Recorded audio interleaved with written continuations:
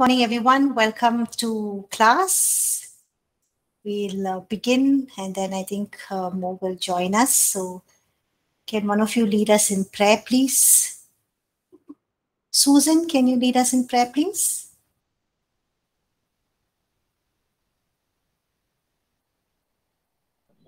Sorry, ma'am, I am outside. Okay, no worries. Anyone like to lead us in prayer?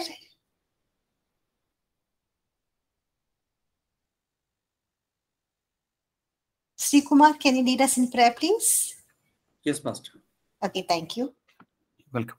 Precious Father, we thank you and praise you, Father God, for this a wonderful morning which you are given to us, O God. As we are looking unto you, my Father, we ask you, Lord Master, let your divine wisdom be released to us, O God. Every word which is going to come out from the mouth of your servant, let it be from the throne room of God, O Father. We pray that, Father, fill us with the spirit of wisdom and understanding so that, Father, we can able to receive every word of Father God, and we can able to keep those words, guard those words in us, O Father, so that we can able to use these words in our life, for God. Those principles, what she's going to teach us, those, Lord Master, those things what we are going to know today, Father God. Learn from, Lord.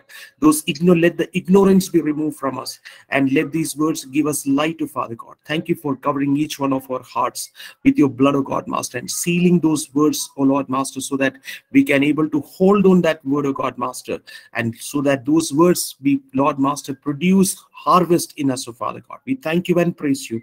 In Jesus' most holy and matchless name we pray. Amen. Amen. Thank you, Pastor. Thank you, Sri Kumar. Okay, so we'll begin. We just do a quick recap. We're studying this beautiful book, the book of Romans, Paul's epistle to the church at Rome. And we know that this book is heavy in doctrine and teaching. The first few chapters, Paul is establishing sound doctrine about various things. He's teaching about various things. And then in the later chapters, he establishes about Christian living. So just quick review, chapter 1, after Paul presents his salutation and his expressing his desire to come to Rome, he starts off by saying that we all have sinned against God. And in the midst of this, he establishes the existence of God. And he talks and he mentions that the invisible attributes of God are revealed in creation. So none of us have excuse because God has revealed himself in creation.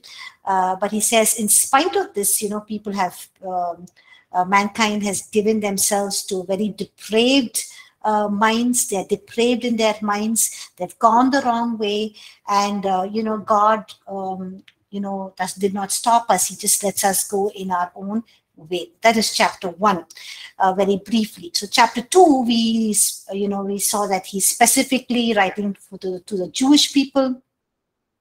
He's telling them that Jews, we know that God gave you the laws, the circumcision ritual as a covenant. Both these things are wonderful, but don't think that because you have the law and the circumcision, which is a sign of the covenant, you can judge others and you can escape the judgment of God. So he says, though you have the law and though you have the sign, the circumcision, which is a sign of the covenant, you still stand condemned before God.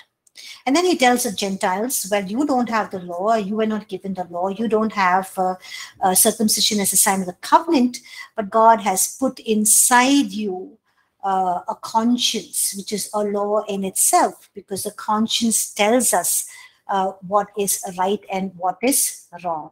And then if you put chapter 1 and chapter 2 together,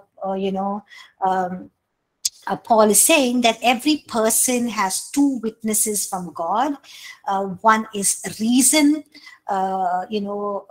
Through reason, we can observe through creation that there is a God, that God exists. And the second witness from God is conscience, that God has put in us a conscience, so we know what is right and wrong, which is our sense of morality. So this is what, very briefly, in a quick review of chapter 2.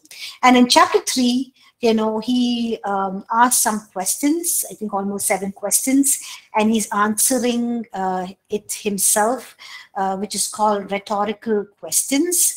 And he starts off by asking, is it useless then to receive the law? Because we are all sinners. Paul is saying that all of us are sinners. We stand condemned before God, and there's no point in us. Don't think high and great about yourself because you have the law. So the Jews might be thinking or asking this question: then what's the law used for? Is the law useless? And then he answers it. He says, no. What happens if the second question? What happens if someone does not believe? Does it change anything about God? It does not change anything about God. God still remains faithful. He still is just. He still is righteous. He justifies sin by condemning it, and he justifies the sinner. Okay, and then he comes up with another question in chapter 3, which we looked at in the previous class. He says, is God unjust because he inflicts wrath on us? The Jews might be thinking or asking or saying that if our wrong deeds is going to make God look good, then is he unfair in punishing us for our wrong deeds?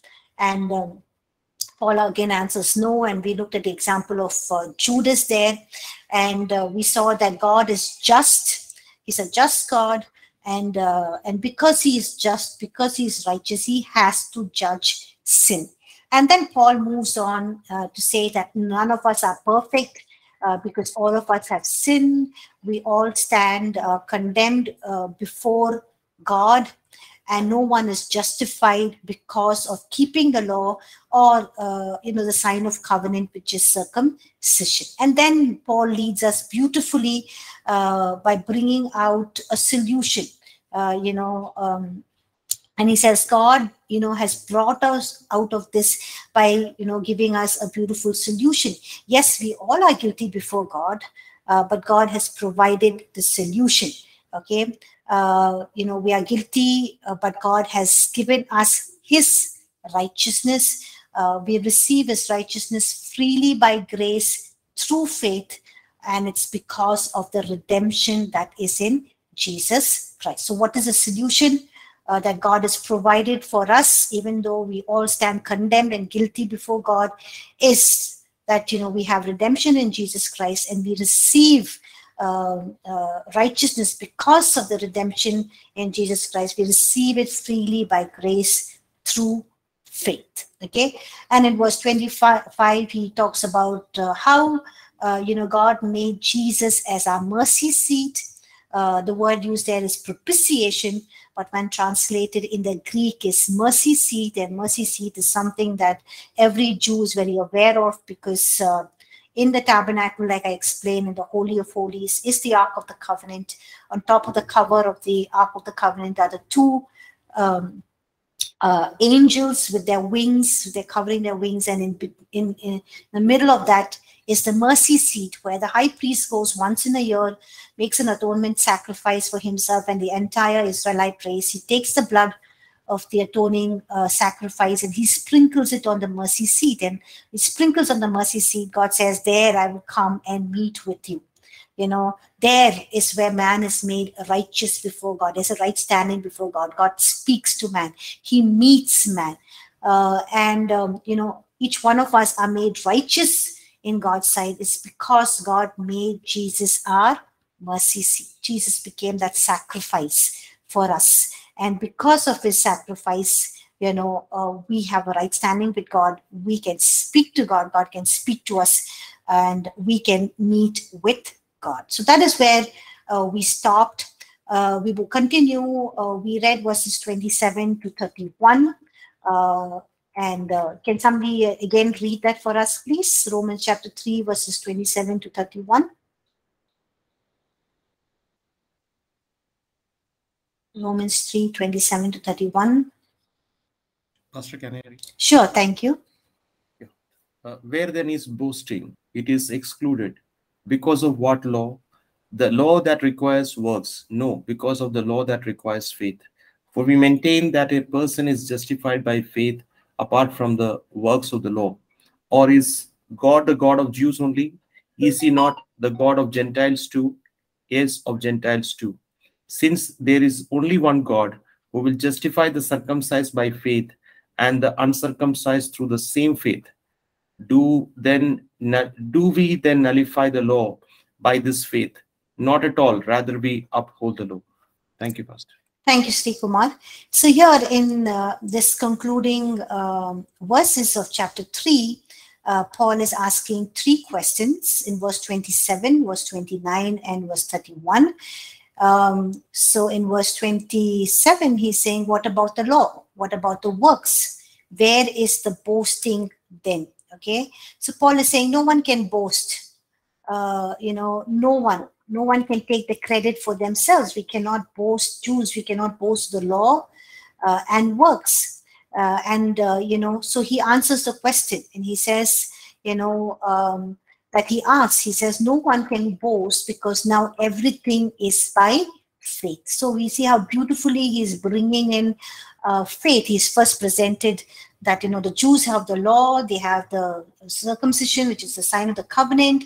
The Gentiles, God has given them reason, conscience, but irrespective of the law, the circumcision, the reason, the conscience, we are all only justified by faith. Okay, so he says, and he asks the question, where is the boasting then? And no one can boast. Why can no one boast?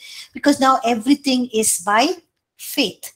So how is boasting excluded because of the law of faith?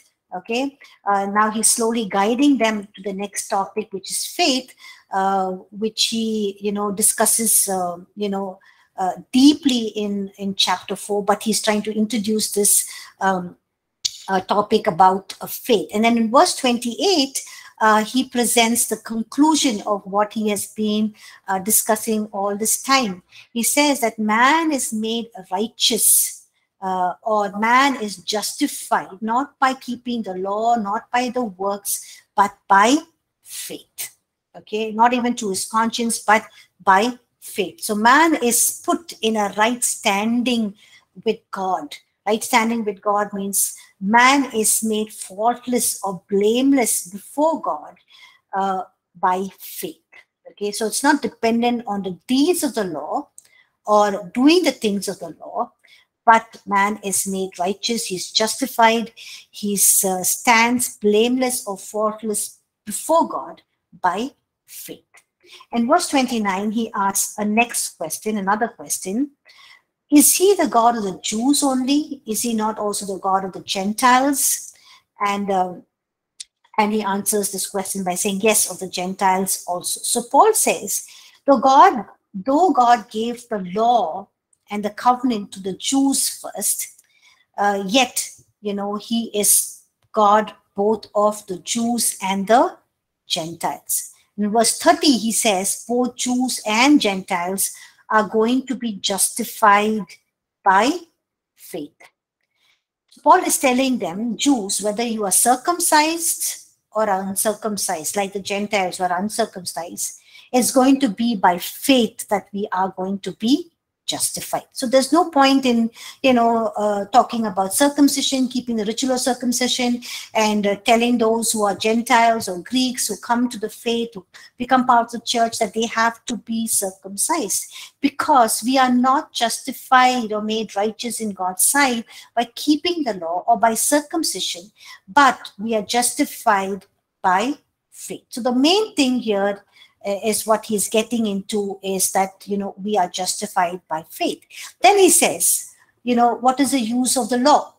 No, Paul is saying, I'm not making void of the law. I'm not saying that the law is useless. On the contrary, he's saying we establish the law. Okay, so how do we establish the law? Because Paul has stated that no one can keep the law. The Jews say we have the law, we have the covenants, we have the circumcision, but, we read that all have sinned and fallen short of the glory of God. So, he stated before that no one can keep the law. All of us are sinners. And the law serves that purpose. Okay, what does the law serve? The law is basically something that exposes our sin. It shows where we have missed the mark. It shows that we are sinners. It shows that we stand guilty before God because we have done something wrong. Okay, so the law is basically, serving its purpose. It's exposing sin. It shows that we are guilty before God, that we have missed the mark, that we have done things that God has asked us not to do.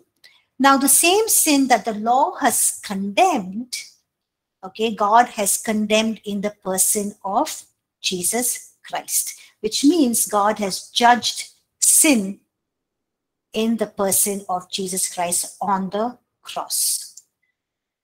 So, so that, through what Jesus has done on the cross, he can justify sinners who come to him in faith. He can justify sinners who come to faith in Christ Jesus. Okay, so Paul is saying that the law is not useless. It serves a purpose. It exposes sin. It condemns the sin. The same way, just as the law condemns sin, God has condemned sin in the person of Jesus Christ. He has judged it in the person of Jesus Christ on the cross, so that he can justify people who come to faith in Christ. So your faith comes in. A faith is not telling us that the law is not necessary. Okay, faith comes in because the law was there, but we were unable to keep the law. We couldn't match up to the law. Our works fell short of the requirements of the law. We couldn't keep the law. We couldn't keep the requirements of God's standard. Okay, we fell short of it. So faith had to come in. And faith is not doing away with the law, but faith is actually fulfilling what the law was supposed to do. Okay, so faith is saying that, it is a whole purpose. The law showed us that we couldn't do it on our own. So the only way we can ever be righteous in God's sight is going through faith. Okay, the law was given to us so that we can be made righteous in God's sight, but we couldn't keep the law. So faith comes in, and faith is saying that this is the whole purpose. The law showed us that we couldn't do it, that we couldn't do it on our own. We couldn't keep the law. So the only way we could ever be made righteous is by faith. It's going, through the way of faith. So faith, in effect, actually has established the law. So everyone has come to, this place where we have faith in God, saying we cannot keep the law, and hence, because we cannot keep the law, we come to faith in Jesus. So we are establishing the law, we are affirming the law that yes, we cannot keep it, and we can come to faith in Christ. We can be made righteous, we can be justified in God's sight, we can be blamed, we can stand blameless in his sight only when we have faith in Jesus Christ. So faith is established what the law has always been telling us, that we have fallen short of God's glory, and and so we can come to faith in Christ Jesus, by which we can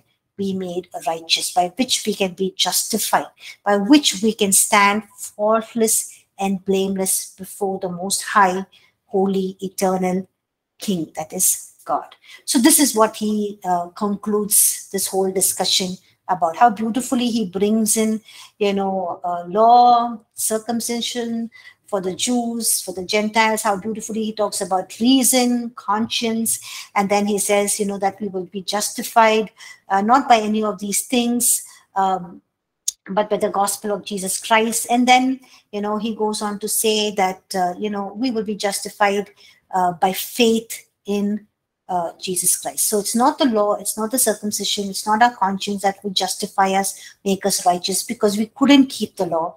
So faith had to come in, and it's only through faith in Jesus Christ that we can be made righteous in God's sight. So he ends the chapter with this beautiful conclusion.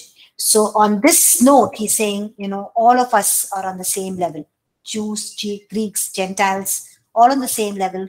because we're all being made righteous or being justified in God's sight because when we have faith in Jesus Christ. And it is by grace that we receive it through faith, and it's because of the redemption that is in Jesus Christ. The price that Jesus Christ paid to buy us back from the slavery of sin, that is redemption, buy us back from the slavery of sin.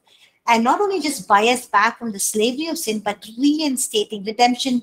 There's a whole different beautiful concept of redemption, saying we are reinstated back to our original position, our original place, where we are sons and daughters, heirs of God and co-heirs with Christ Jesus. So see how beautifully he brings about this whole reasoning and argument. And then he goes on to talk deeper about faith, which is again a very beautiful way that he presents about how we can be justified or made righteous by faith. Okay, so that is end of chapter 3. Anyone has any questions? I hope all of you are understanding. Yes, ma'am. Yes, okay. Anyone has any questions?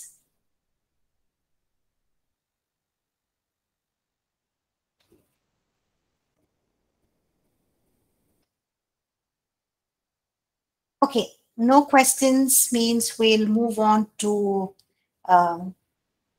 chapter 4.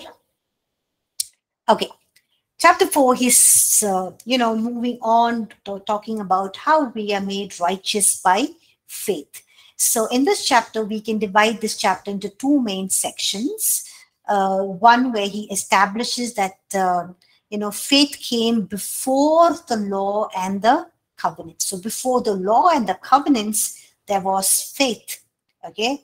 And he gives an example of Abraham. And why does he give the example of Abraham?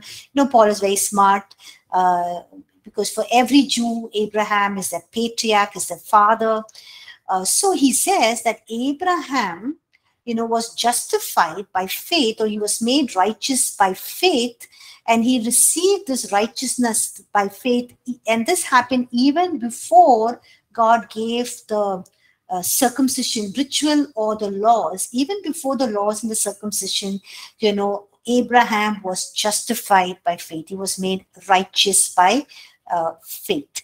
And it says the circumcision was given to Abraham, after he was made righteous by faith. So both circumcision and the law came after faith. So what he's saying is that faith did not show up after Jesus, but faith was there way back with Abraham, even before circumcision, even before the law. So now he's really trying to get their attention, and very smartly he's bringing in Abraham, and very beautifully he's presenting his reasoning, because when he's presenting this, no Jew can argue.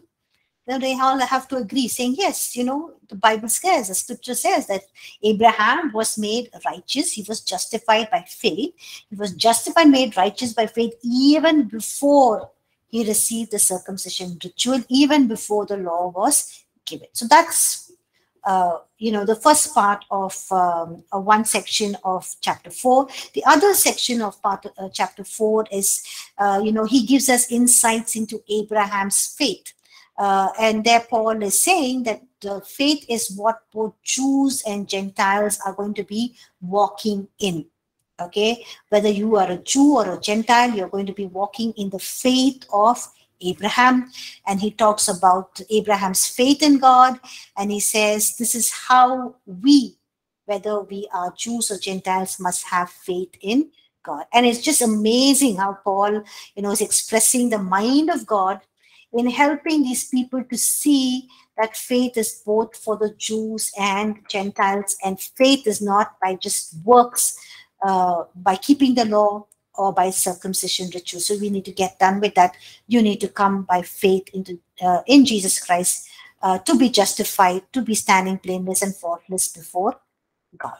Okay, so we'll look at Romans chapter 4. Can somebody please read Romans chapter 4 verses 1 to 3, please? Romans 4, 1 to 3. Can I read this? Yes. Abraham was, humanly speaking, the founder of our Jewish nation. What did he discover about being made right with God? If his good deeds had made him acceptable to God, he would have something to boast about. But that was not God's ways. For the scriptures tell us, Abraham believed God, and God counted him as righteous because of his faith. Thank you, Kung. So he starts off chapter 4 by asking a question. He says, what then shall we say that Abraham, our father, was found according to the flesh? Now, here in chapter 4, he talks about Abraham and David, two patriarchs. The Jews took much pride in Abraham and David, who were the two great patriarchs. Abraham was the father of the entire Jewish race, and David, their king, who established them in the land that God had appointed them. And so when Paul says Abraham, and he talks about Abraham, the Jews understood him because they knew Abraham as their forefather, as their forerunner. So he asked the question, was Abraham justified by works? And, he quotes an Old Testament reference here from Genesis chapter 15, verse 6. If you remember, we said in the introduction, Paul quotes a lot of Old Testament scripture because he's a scholar. He studied the Torah. He knows the Torah in and out. He knows the Old Testament scriptures well because he studied under Gamaliel, a great teacher of the Old Testament. Okay, so he says, he presents here Genesis chapter 15, verse 6, Abraham believed God and it was accounted to him for righteousness. So Abraham received righteousness based on one thing. And what is that one thing? Is clearly mentioning here that it is because he believed in God. Okay, and no one can argue that because this is in scripture. So Paul is saying, look at Abraham. What does scripture say about him? It says that he believed God and God granted to him as righteousness, which means he was made righteous in God's sight because he believed, because he had faith in God. Now the Greek word for accounted, okay, which Paul uses 11 times in the same chapter. In the NKJV is translated as accounted, counted, imputes, impute, or imputed. Sorry. In the KJV, it's translated as counted, reckoned, imputed. Now, this is a word that basically has to do with the counting, financial counting, calculation. It simply means that, put into one's account. Okay, put into one's account. So in our usage, we can say that it's credited into one's account or deposited into one's account. So Abraham, when he believed God, God deposited to him, or God credited to him, or God accounted to him righteousness. So when we put our faith in God, it's Jesus's righteousness that has been deposited, that has been accounted, that has been credited, that has been put into our account. It's not our righteousness, but it's Jesus's righteousness, which has been put into our account, and that's why we stand righteous before God. So Abraham received righteousness by believing God. Okay. We'll move on to verses 4 to verse 8. So can somebody read verses 4 to verse 8, please?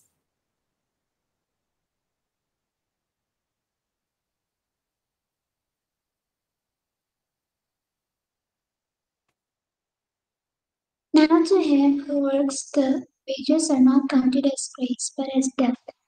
But to him who does not work, but believes on him who justifies the ungodly, his faith is accounted for righteousness. Just as David also describes the blessedness of the man to whom God imputes of righteousness apart from works. Blessed are those whose lawless deeds are forgiven, and whose sins are covered. Blessed is the man to whom the Lord shall not impute sin. Thank you, Asha. So Paul goes on to say, but if a man does not work, or if he believes, he receives it purely by grace through faith. So if a man believes, he receives his righteousness purely by grace through faith. So he's saying Abraham received righteousness purely by believing, and that is by faith and not by works. So the righteousness that God gave him is by grace through faith, because he believed in God.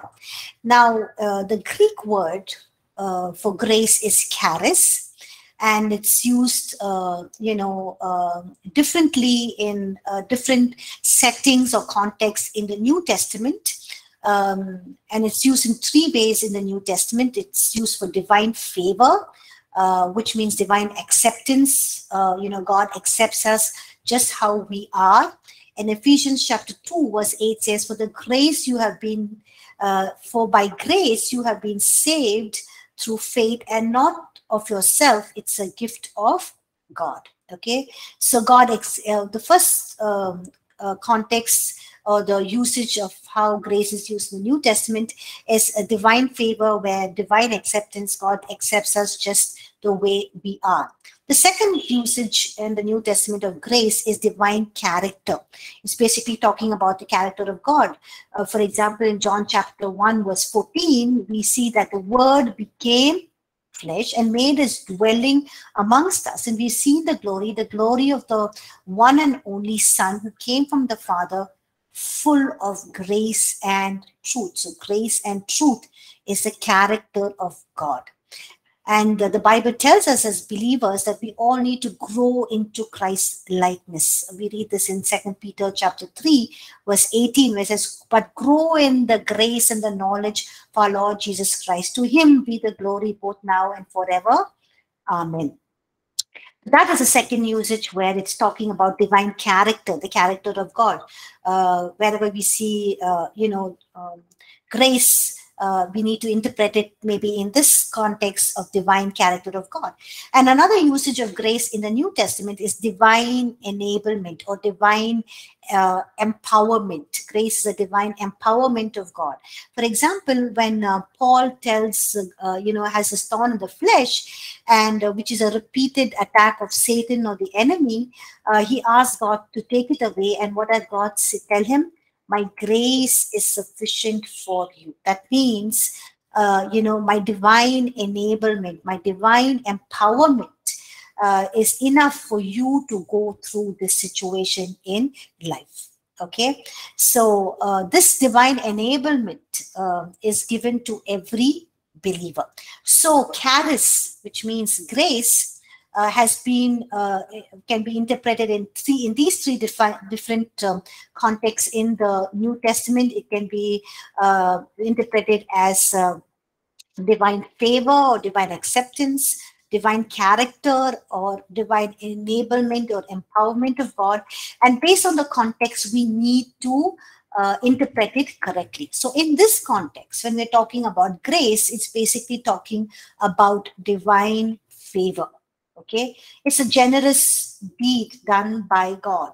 It is done out of the heart of God, without expecting anything in return. So divine favor basically is a generous deed which is done out of the heart of a person, the heart of the bestower, without expecting anything in return. Now we often use the phrase unmerited favor.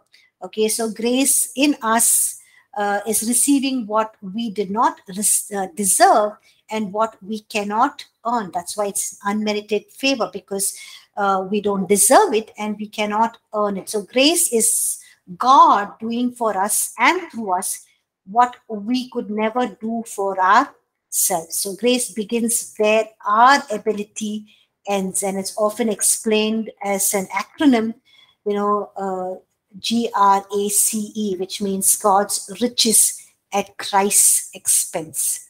Okay, so here in this context, Paul is talking about grace, talking about divine favor. Now, I'd like you to consider this phrase, him who justifies the ungodly, him who justifies the ungodly in verse 5. Okay, now this is powerful. it's a powerful phrase. Even though it sounds paradoxical, God is declaring that the ungodly as righteous. Imagine, we who are ungodly, God is declaring us as righteous. And we cannot do this on our own. It's just a favor of God, unmerited favor of God, that God can do this for us. He can look at us who are ungodly, who are sinners, as righteous because of the redemption that is in Jesus Christ, which we already saw in chapter 3, which Paul has already mentioned in chapter 3. So we stand justified, stand righteous before God. And, we who are sinners are looked as righteous upon this holy God. It's because of the redemption that is in Jesus Christ. And then in verses 6 to 8, Paul is pointing out to David. And again, he quotes from Old Testament here.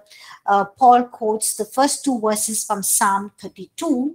But we will look at a few additional verses from Psalm 32. We will look at verses 1 to 5 so that we can understand the context. So in Psalm 32, it says, the psalmist says, psalmist David says, "Blessed is he whose transgression is forgiven, whose sin is covered. Blessed is a man to whom the Lord does not impute iniquity, and in whose spirit there is no deceit. When I kept silent, my bones grew old through my groaning all the day long. For day and night your hand was heavy upon me. My vitality was turned into the drought of summer." Verse 5, Paul says, David says, "I acknowledge my sin to you, and my iniquity I have not hidden. I said, I will confess my transgressions to the Lord, and you forgave the iniquity of my sin." Selah. Okay, so Paul points out here that even David, received righteousness apart from works. Okay, he confessed his sin and he received forgiveness. So by faith, he received the blessedness of having his sins forgiven. I'd like you to consider this phrase, the blessedness. The blessedness of the man who God declares righteous or credits with righteousness. So being declared righteous before God brings us to a place of blessedness. It brings us to a place of blessings that we cannot receive by any other means, or by keeping the law, or by good works, or we cannot receive in any other place. We receive it only when we believe in Jesus Christ and we are made righteous in his sight. So blessed is a man whose sins are forgiven. Okay, so that is what he talks about in these verses, in verses 4 to verse 8. Okay, we'll move on to verses 9 to 12, and then we'll take up any questions if there are. Okay, so can somebody read verses 9 to 12, please? Romans 4, 9 to 12.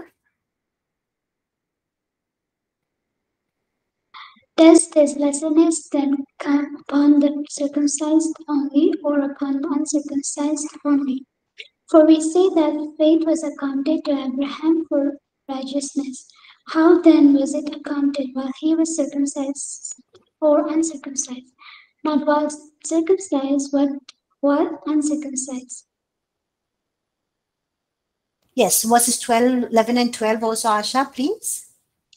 And he received the sign of circumcision, a seal of the righteousness of the faith which he had while still uncircumcised, that he might be the father of all those who believe, though they are uncircumcised, that righteousness might be imputed to them also, and the father of circumcision to those who not only are of the circumcision, but who also walk in the steps of the faith which our father Abraham had while still uncircumcised. Thank you, Asha. So having established from the Old Testament example of righteousness given on the basis of faith in the life of in the life of Abraham, Paul then addresses the question of circumcision. So was this righteousness given because of circumcision? Paul points again to Abraham, who he says, he received the righteousness by faith. We read this in Genesis chapter 15, verse 6. Even before, Abraham received the sign of circumcision, which is in Genesis chapter 17, verse 10, he was made righteous, or he was justified by faith. And so Paul is saying Abraham was blessed. He received this blessing. Now, how did he receive this blessing? In verse 9, Paul says, how did he receive this blessing? He says, did he receive it when he was circumcised, or did he receive when he was uncircumcised? And he says he received it when he was uncircumcised, and later on, he was circumcised. That which means he's again proving the fact that Abraham was justified or received his righteousness by faith, even before he was circumcised, or even before he received the circumcision as a sign of covenant. And he says, which was a seal of the righteousness of faith. So God gave him this covenant after God made him righteous through faith. Okay, so first he's saying that Abraham was not made righteousness because of the law, or because he was given the law and the covenants, or not because of his good works or good deeds, but he was made righteous by faith. And then he moves on to say that even before God gave him this the sign of the covenant, as the circumcision as a sign of the covenant, even before he gave that, Abraham was made righteous because of his belief in God, because of his faith in God. So the reason God gave him is, we see this in the latter part of verse 11, was so that Abraham could be the father of all who believe. So he's kind of stretching their thinking. Okay, so he's saying that Jews, don't think that because you have the laws, you have the covenants, you have the higher place, because you have the law, the covenants, the circumcision, and all of those things. It's not that, because your father Abraham, your forefather Abraham, the patriarch Abraham, was made righteous by faith. And why did God make him righteous by faith even before he gave him the laws, the covenants, or even before the circumcision? Was so that he could be a father of all who believe, all who have faith in God. So he's kind of stretching their thinking. So Abraham, before he had the circumcision, he had faith. So Abraham is a father of all who have faith. So he's saying that Abraham is not only the father or the patriarch of the Jews, but also of the Greeks, also of the Gentiles. Why? Because he's a father of all who have faith. And in verse 12, he says, not just circumcision is required, to be made justified or to be made righteous in God's sight, but you need to walk in the faith of Abraham. So don't hold on to circumcision ritual. It's only by faith, because, your forefather Abraham was justified, made righteous by faith, even before the sign of circumcision. So he's basically telling the Jews, the Jews were making this mandatory, giving it up, making a hard time for all those Gentiles, Greeks who are coming into the church. You have to follow the law, you have to follow these patterns of eating, you have to be circumcised. So Paul is very beautifully mentioning it. Says, Abraham was justified by faith even before circumcision. So Paul is basically stating two things here. The first is that Abraham received righteousness by faith so that he will be the father of everyone who walks in faith, even if they are uncircumcised, which means the Gentiles, or even if they are circumcised, which means the Jews. And so he's saying, we all come to a common denominator, a common place. We all receive righteousness by faith. The second thing he's saying is, Abraham is the father of circumcision, okay? But he's not really of circumcision, but you need to walk in the faith of Abraham, because that is what is going to make you righteous, because that is what made Abraham righteous first, and not circumcision. So Paul is saying, even if you are circumcised, you have to walk by faith like Abraham walked in faith. So now Paul moves on to Abraham's faith. What was his faith like, and what we can say about Abraham's faith? And that he talks about in the next few verses, in verses 13 following. Okay, so verses 13 to verse 16, we see the promises based on faith because of grace. Okay, so can somebody read that, please? Verses 13 to verse 16. Can somebody read verses 13 to verse 16, please? Can I read it, Pastor? Yeah, sure, go ahead. For the promise that he would be the heir of the world was not to Abraham or to his seed through the law, but through the righteousness of faith. For if those who are of the law are heirs, faith is made void and the promise made of no effect. Because the law brings about wrath, for where there is no law, there is no transgression. Therefore it is of faith that might be according to grace, so that the promise might be sure to all the seed, not only to those who are of the law, but also to those who are of the faith of Abraham, who is the father of us all. Thank you, Asha. So here Paul is very beautifully presenting that the promises that God gave Abraham, that through him, you'll have a seed, and through him, nations will come out, generations will be blessed. They will be numerous as the stars in the sky, the sand on the seashore, and all the nations of the earth will be blessed through Abraham. And so the promise that God gave Abraham was something he gave at the point of faith. When he was made righteous by faith, it was given to him when he stepped out in faith. He believed God, he stepped out, he went to the promised land, and he received those promises because he had faith in God, because he believed in God, because he was made righteous by faith, even before God gave him the sign of the covenant of circumcision. So the promises that Abraham inherited, or God gave it to him, was when he stepped out in faith. It was given at the point of his faith, when he was made righteous by faith. So the promise was through the righteousness of faith, and it is not just who are of the law who receive the promise, but as everyone who has faith will inherit this promise. So Paul is so beautifully bringing it out here. He's saying, Abraham received all his promises when? When did he receive it? He received it, when he had faith in God. When he stepped out in faith, he was made righteous by faith, even before circumcision, even before the law. So he's saying all those, who have the law, and all those who have been given the sign of the covenant, which is circumcision, he's talking about the Jews, are not the only ones who will receive the promise of Abraham. But he says it's everyone who has faith.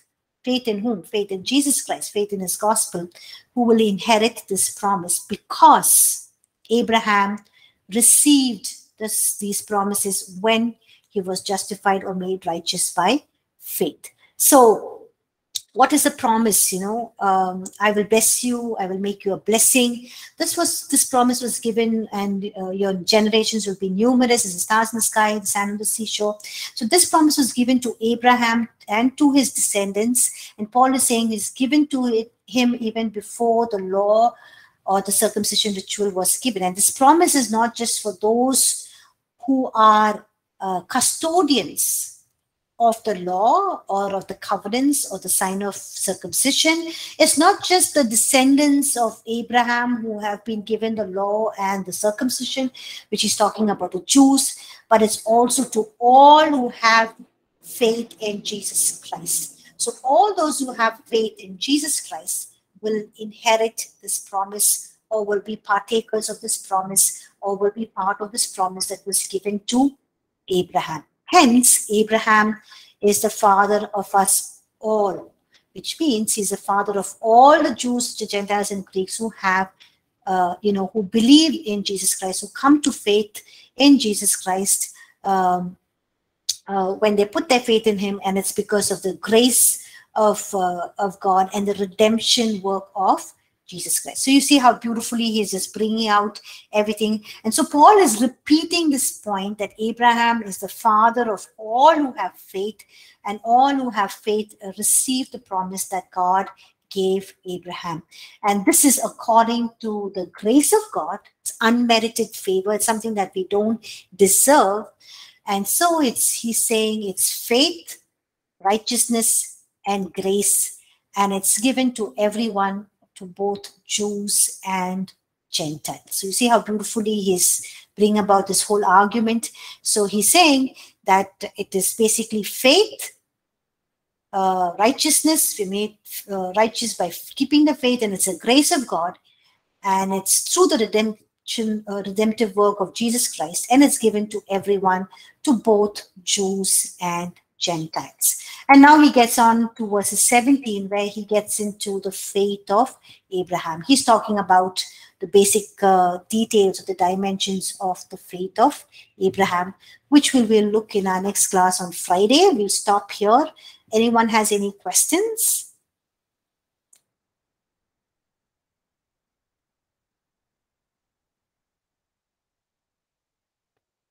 Any questions?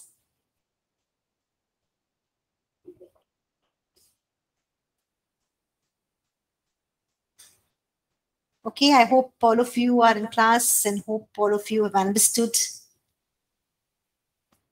Okay. No questions? Okay. Okay, if there are no questions, we'll end class. Thank you all for joining class. I'll see you on Friday, and we'll continue with the rest of